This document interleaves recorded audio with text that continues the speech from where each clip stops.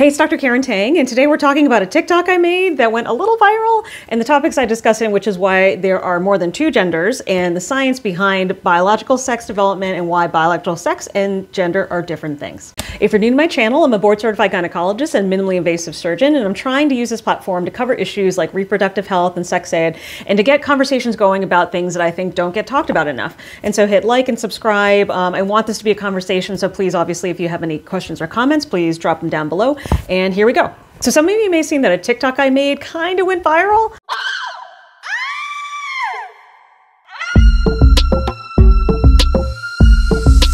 And I made the video in response to a politician who had made a sign that said there are two genders, trust the science. This is part of a larger pattern of transphobic attacks and delegitimizing the idea that somebody could even be transgender. Now, I don't want to turn this into a political video, but as a doctor who takes care of transgender and gender non-binary patients on a regular basis and knows how subject this community is to violence and discrimination and lack of access to even basic healthcare sometimes, I couldn't stand by and not speak out. Particularly making a statement like it's science is grossly, grossly misleading and inaccurate. So in this video, we're going to do a couple of things. Basically, we're going to define biological sex and gender because those terms are incredibly misused sometimes, and also to show the scientific complexity, particularly within biological sex, and also to show how culturally gender is expressed in many different ways and is a continuum across different cultures and ethnicities. I'm going to give you guys a couple of resources and links to continue learning about these issues because obviously it's way more complex than I can ever convey in a couple of minutes on YouTube. The idea is to get you guys interested and engaged and wanting to learn more and wanting to continue these conversations after you finish watching this video. And at the end, I wanted to share some things I learned that I didn't know about before researching this video about different gender identities in cultures throughout the world. And I thought that was completely fascinating. So the big question is, what is the difference between biological sex and gender? So typically when people make really simplistic statements like there are two, they're saying that there is male and female. So oftentimes what they're referring to is biological sex, which if you break it down consists of a couple of things. Genetics, so what chromosomes do you have? Do you have XX or XY sex chromosomes? What gonads do you have? Do you have ovaries or do you have testes? What internal genitalia do you have? Do you have a uterus, tubes, and vagina, or do you have seminiferous tubules and vas deferens? And what external genitalia do you have? Do you have a clitoris and vulva, or do you have a penis and scrotum? Also, what hormone status do you have? Do you have more testosterone, or do you have more estrogen and progesterone? Whereas gender has to do with identity, and even in an anthropological sense, in the role that someone plays within a society. We'll talk more about gender and gender identity and expression later in the video. But first we'll start with biology, because biology is the more straightforward and clear-cut one, right? Wrong. Because there's a whole group of conditions called disorders or differences of sex development, or DSD, what we formerly called intersex conditions. Now, these are incredibly complicated conditions. In fact, I felt like I was preparing for my board exams again when I was trying to research for this video, just to get some of the details right. I'm not a geneticist, I'm not an endocrinologist, I'm assuming most of you guys are not as well. I just wanted to give a sense of the complexity and a little bit of an explanation as to how some of the differences in development can lead to some of these different outcomes.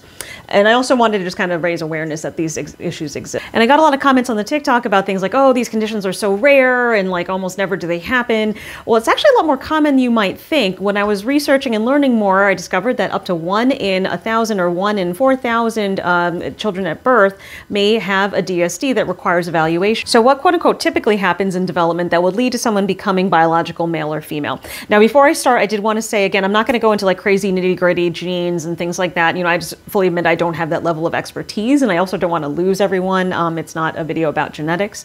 For those of you who aren't particularly interested in the biology, please feel free to skip to later in the video. I don't want you to feel like you're being trapped or forced to watch anything, but I hope most of you will find it interesting. So first we start with chromosomes. Most of you remember from high school biology that the typical female pattern is XX and male pattern is XY. You inherit these one from each parent. So most importantly is on the Y chromosome, there is one particular gene called the SRY gene, or sex determining region on the Y chromosome gene, that if you have it, then your gonads will become testes. If you don't have it, they will become ovaries. The testes then also will do two things. One is secrete more testosterone, which is the quote unquote male hormone, and also a substance called Mullerian inhibiting substance, which would then inhibit development of the female internal genitalia, things like the uterus and vagina.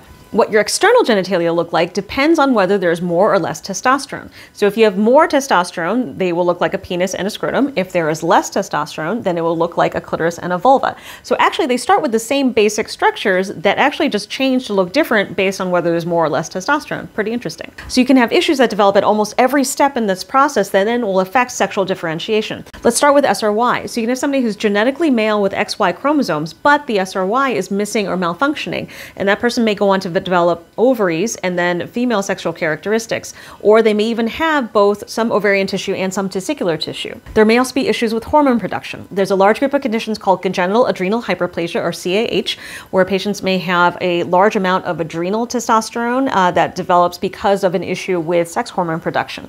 And so they are oftentimes genetically female, XX, with what appears to be male genitalia because of the presence of a large amount of testosterone. In the video, I discussed a condition called 5-alpha reductase deficiency. People with the condition actually have an issue converting testosterone to a stronger version of itself called DHT, or dihydrotestosterone.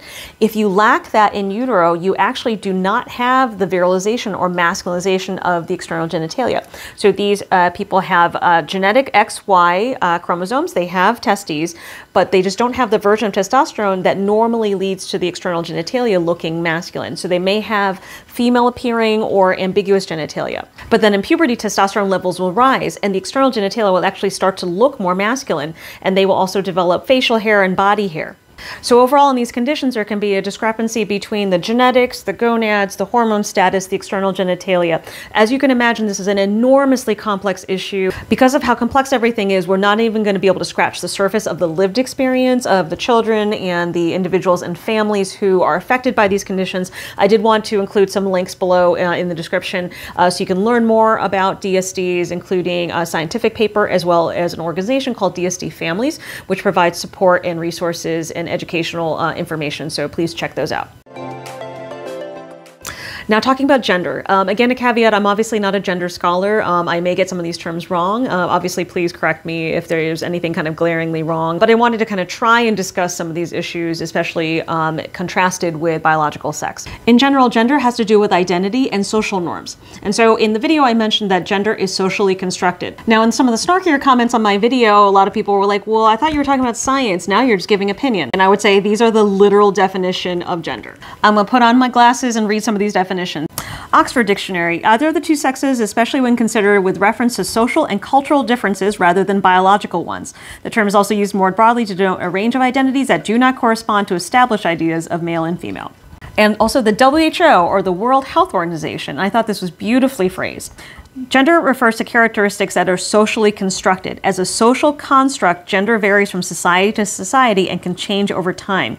Gender interacts with but is different from sex, which refers to the different biological and physiological characteristics of males, female, and intersex persons, such as, we talked about, chromosomes, hormones, and reproductive organs.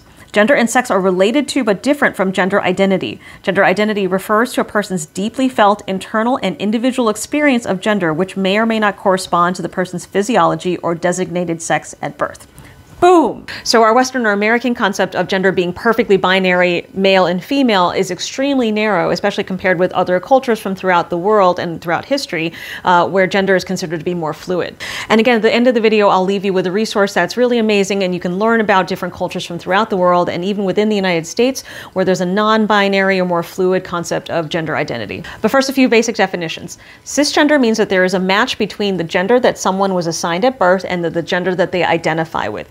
Transgender means that there is a difference, and the gender that someone identifies with is not the gender that they were assigned at birth. Important to note that transgender is an adjective, not a noun or a verb, and that the nomenclature is that if somebody is assigned female at birth and identifies as a male, that they are a trans man or trans masculine or trans masc. And finally, there's a category of being gender non-binary, and this is obviously a large category and has many different gradations. Someone may not fully identify with either male or female, or feel that they have aspects of both genders. There could be gender fluidity, where they transition between different aspects of gender identity.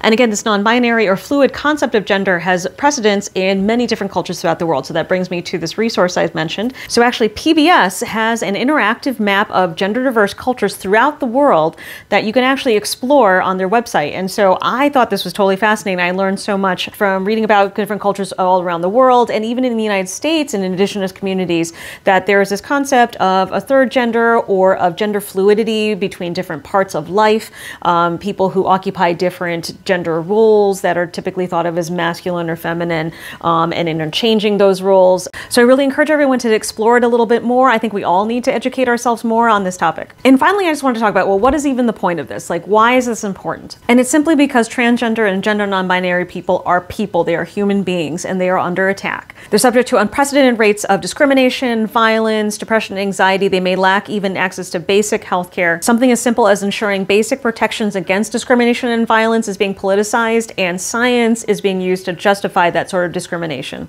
And so I think all of us, especially those of us in the medical field, really need to stand behind people who are transgender, gender non-binary, those with DSD, and the entire LGBTQ+ community, because it's the right thing to do. So thank you guys for sticking with me through this video, including all the technical stuff. Also to everyone who showed love to the original TikTok, I am so grateful and appreciative. Thank you so much. Please like and subscribe, and also share this video. Obviously, it's a much more deep dive than the TikTok ever could be. And please continue to have this conversation. Please continue to talk about this issue. We all need to keep educating ourselves. We all need to keep doing better for the LGBTQ+ community. So thanks so much, and I'll see you next time.